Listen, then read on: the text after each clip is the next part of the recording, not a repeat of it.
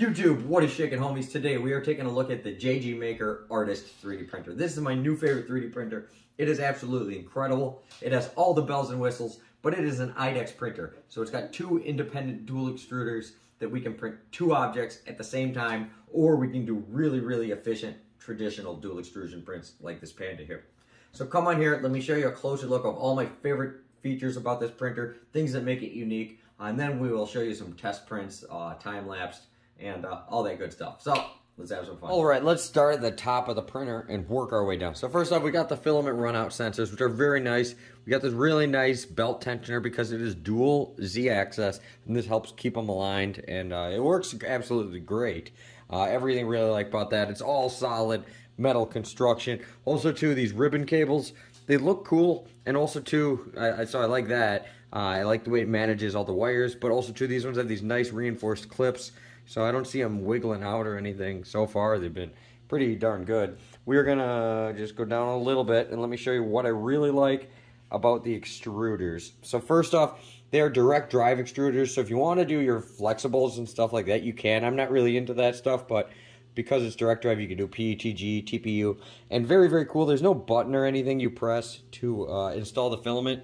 You just shove it in there, and you will feel it start to like get, you know, kind of like get grabbed by the gears, and then it'll be a little harder to push in, and then bada bing, bada boom. So that is really nice. Also, too, there's silicone covers over the nozzle and hot end. So if you are getting this for a child, this is the only thing on 3D printers really. You always have to worry about, like, if they touch it, they're gonna get burnt. But this, you know, with the silicone cover, you'll feel that it's hot, but it won't burn you. Really nice. This printer also uses proprietary nozzles, which normally I would say that sucks, but along with this, you get 6 spare nozzles. So they give you plenty. And then if for any reason you need more, I guarantee you can get them from JGMAKER's Amazon page or their website, but you should have more than enough to last you for at least a while. It's really cool. All you do is you take this silicone cover off, and then when there's no filament in it, you just push this button and you just pull it out, and the whole assembly just pops out. And then it just kind of like locks right in there. Pretty cool. Yeah, so the extruders, the whole hot end assembly is really nice. Then you'll notice on both sides, we got these little purge buckets. And on these purge buckets, there is actually wire brush. So as it rubs against there, it knocks the filament off. This one I loosened off already because I wanted to be able to show you that it's just got these little thumb screws, so when you need to dump it, you can just quickly take it off.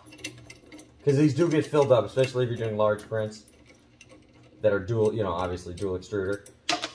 And then you just dump that, and then you can just, you know, you just throw it back on there. Really cool, really nice. And then now let's move down the printer a little bit. So first off, you can see I got absolutely amazing quality, and this was just with stock Cura settings. I did need to do some stuff when it came to the dual extruder, the two-tone models. I'll get to that in a minute.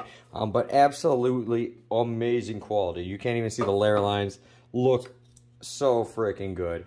And that was while doing two at the same time. You would think that it would introduce more vibrations and stuff, but no, it turned out pretty darn cool. Also, too, this build plate is magnetic and very easy to get your prints off. You just give it one of those, bada bing, bada boom, they pop off. Now, when I first was doing the dual extruder, I was slicing with Cura, and as you can see, I was getting a lot of color bleed, and it just wasn't the greatest. I switched to IDEX on the Facebook group. People told me to do that, and as you can see, I got much better results. This was my first print. I am still getting a little bit, because I'm using black and white. These are the hardest colors to get to not bleed into each other, but I think it did a pretty damn good job. I could tweak the settings a little more. I think that's just the temperature, or maybe I could slightly up the retraction. But other than that, very cool. Super awesome that way. So now let's get into the LCD. So the one downside about this printer is the fans are quite loud. The printer itself, though, is basically silent, the motors and everything, but these fans are on all the time. All right, so when you are printing, you can see it's standard Marlin firmware, everything you'd expect. If you want to print the two models at once, when you slice the file, put it -70 millimeters over on the Z, and just slice just one model on there. And then you just go into here to configuration. You hit IDEX mode. And you can pick if you want it to be a mirrored image or a duplicate, just exactly the same. I was doing duplicate, but you could do mirror image if you want. And then you just print it like you would print anything else. You just go down to print from media, and it'll automatically print using both extruders instead of just one. Everything on here is really nice. There is not no auto bed level or anything, but there is assisted bed leveling.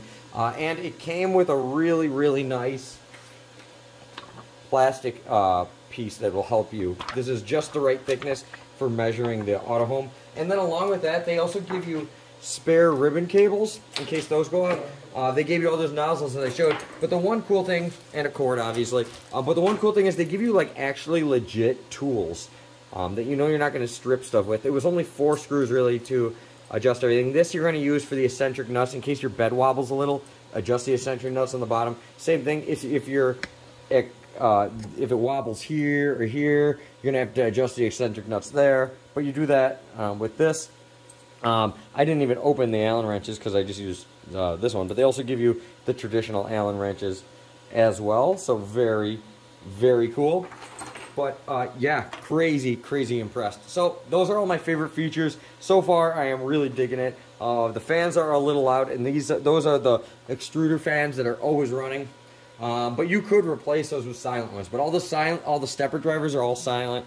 That's all cool. So now let's get into the time lapses of these prints, as well as the time lapse of me building the thing.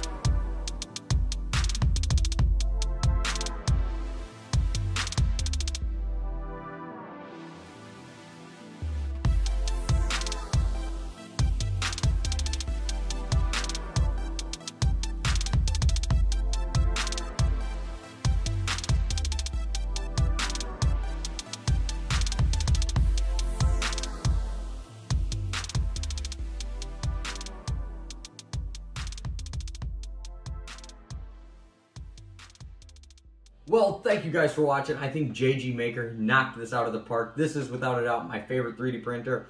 I love the fact that it can do 2 objects at once. There's so many times I want to make things like yo-yos or balisongs where I got to print either the handles separately or each half of the yo-yo separately. Now I can just do both. Super, super, super cool. So thank you guys for watching. I appreciate all the support. If you want to buy this on the Amazon link, I got an Amazon affiliate, so it'll help the channel out if you buy it there. And also, I'll have a 5% off coupon code down below. So go ahead and check that out. Thank you guys for watching. Smash that like button, and I'll see you later.